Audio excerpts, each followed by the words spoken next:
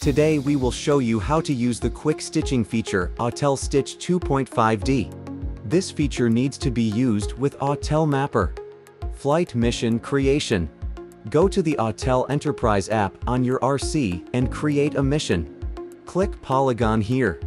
And then tap on the map where you want to fly to. A mission route is automatically generated.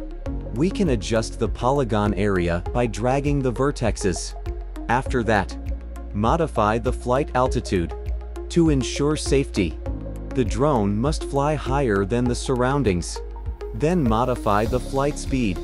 The maximum is 10 meters per second. After that, click Advanced to configure other settings. Both the front and side overlaps default to 70%. We can change the front overlap to 80% or higher.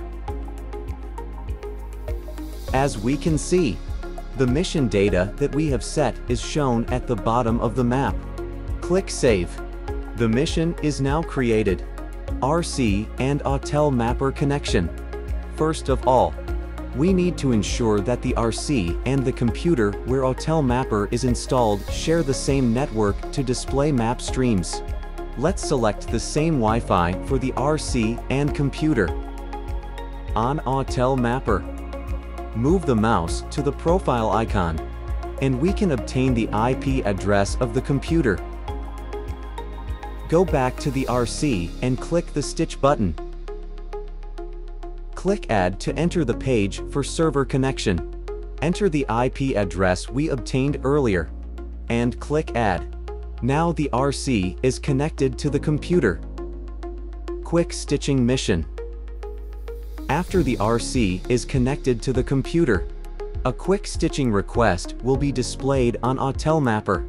If you do not change the settings in 10 seconds, a quick stitching mission is automatically created. The creation will direct us to the mission details page. The flight mission information set earlier is displayed at the bottom of the map. The first parameter from the right indicates the number of images received out of the total number of images taken. Go back to the RC and click the flight button on the left. On the pre-flight check page, confirm the flight mission information and slide the slider to initiate flight. Then, the drone will take off and fly from point H to point S, and will keep taking photos during flight. We can see how many photos have been uploaded in the upper left corner of the RC map screen. The drone's flight path is also shown on the Stitching Mission Details page on Autel Mapper. The number of images received and the total images captured are changing here. The photos stitched can be shown on both the RC and Autel Mapper in real time. When the drone arrives at point E, the flight mission is complete. At this time, the drone will fly back to point H from point E.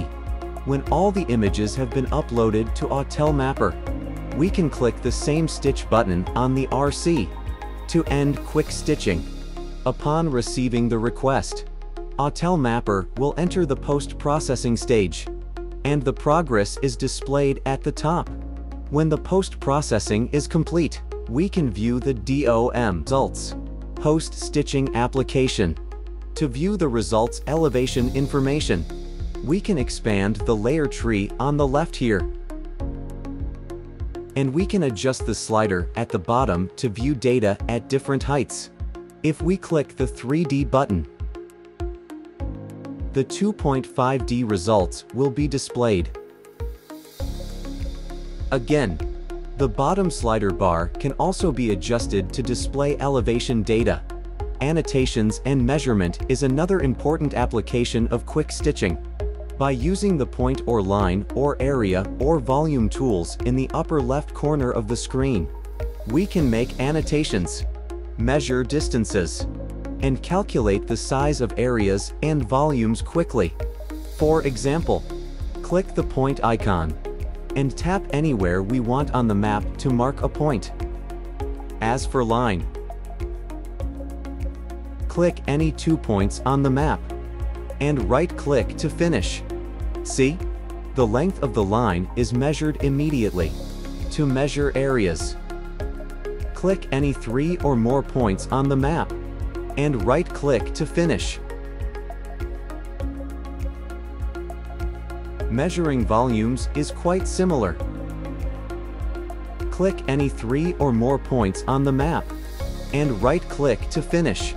After an area is drawn, set the reference surface on the right, and click Calculate Volume.